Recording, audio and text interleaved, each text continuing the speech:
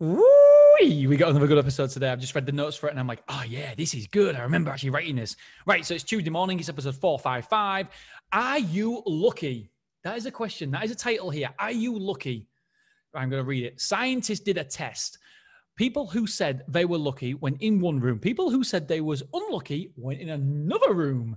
They gave them a book. And the scientists said, there's a picture of the person you are looking for in this book. When you found the person you are looking for, come back to us and we'll give you £100. So they give the book to the unlucky people and the book to the lucky people. On page 2, it said, this is a trick. Go and collect your £100. That's on page 2. The people who said they were lucky found this much faster and quicker than the people who said they was unlucky.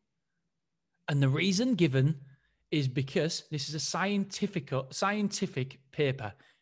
It's kind of proof, but the reason given was people who said they were lucky, who thought they were lucky, have their eyes wide open for opportunities and are more open to finding what they are looking for. So people who say they are lucky, it's a self-fulfilling prophecy. If you say you're lucky, guess what? You find what you're looking for because you're open to finding it. Their eyes are open.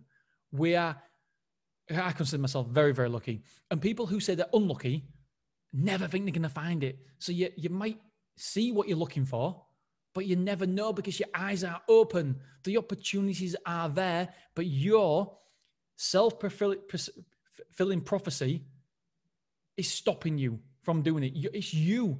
It's your internal beliefs that are stopping you finding these opportunities. I think I'm incredibly lucky. And I find opportunities all the time because scientifically proven now, my eyes are open. I'm more open to these opportunities. I'm more open to seeing them. It's scientific fact now.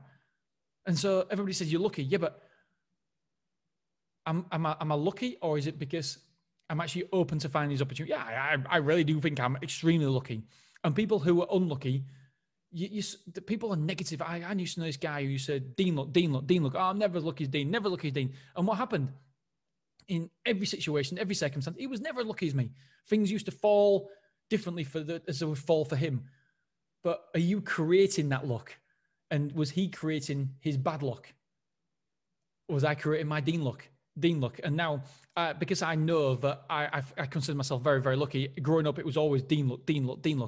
But I don't want to call it Dean luck anymore because I want my lads to believe that they're lucky. And so we call it booty luck now. So I've changed it instead of saying Dean luck because that represents just I'm lucky and we're a family now. So we call it booty luck. Oh, a bit of booty luck again because I want them to know. Oh, my mum's ringing me. I'm supposed to be taking McDonald's to my grandma's. So I want them to know that we're all lucky. It's booty luck. So basically, you got to say to yourself, you are lucky, you are lucky, you are lucky. And the more you believe it, the more it's brilliant. So the more you believe something, the more it comes true and the more you'll find what you're looking for. So be open to finding what you're looking for, be open to opportunities. And we start that by by saying we're lucky, and scientifically proven now, you are more open to finding the opportunities if you say you're lucky. Anyway, my friends, my grandma is ringing me. My mom's ringing me for my grandma because I'm supposed to be taking my grandma some McDonald's and I'm already late. God damn it. Right. All right, my friends, tomorrow we're talking about your daily practice. I deserve this awkward silence. What the hell? What's that? And why are you doing it again? Right, I'm going. See you later. Loads of man love.